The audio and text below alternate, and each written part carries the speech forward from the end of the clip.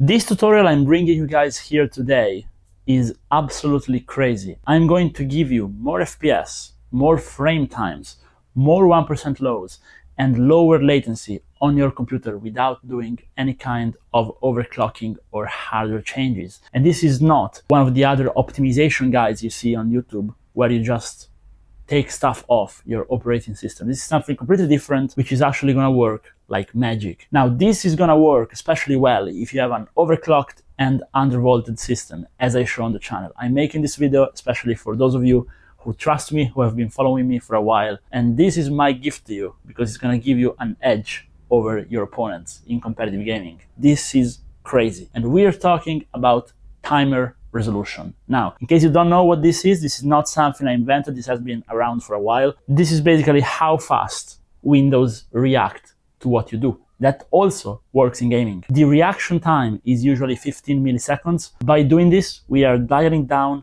for your specific system, and we're going to be able to do it in half a millisecond. So basically shaving up to 15 milliseconds off of your system and increasing the FPS as a result. Now, big thank you to a good friend of mine who is a professional Apex Legends player, and also to another good friend of mine who helped me with this. Without them, I couldn't have done this. This is not something I am inventing. I just took what's on the internet, made it slightly better, and I'm coming out with a simple guide so that any single one of you guys can do. So with that said, let's get started. Now, the first thing you need to do is download the package in the Google Drive, which you will find in the description of this video.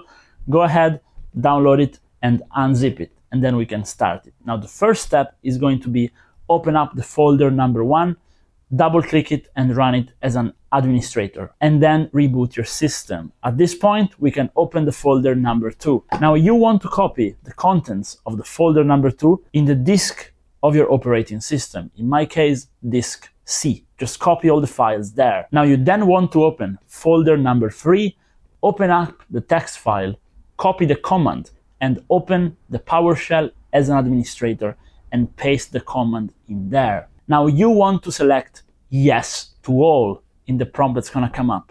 At this point, still in this folder, you're going to find Prime 95, the same we use on the channel for overclocking. Double click on it, select just stress testing, and run small FFT.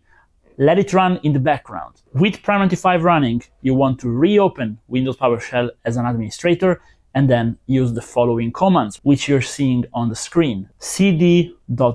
then write bench. You want to hit the tab button after writing bench. It's gonna automatically fill up the text. At that point, you want to press enter and a little benchmark is gonna start. Now, you want to wait for the benchmark to finish. It may take 10, 15 minutes, it's okay. It's basically measuring how your system behaves. Let it do its thing. And it's gonna generate a result text file.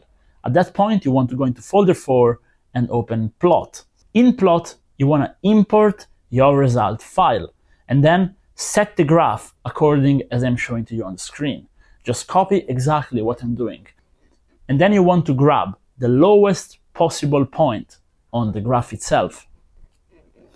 At that point, you want to grab the text document in folder number 4 and copy the line of text, including the space. It's very important to include the space. Now, you want to go into C folder and right-click, create a shortcut. I apologize if my Windows is in Italian, guys. You want to go into properties and add the command line you copied to the shortcut. Except in the resolution number, you need to put your number. Do not leave it at 5000.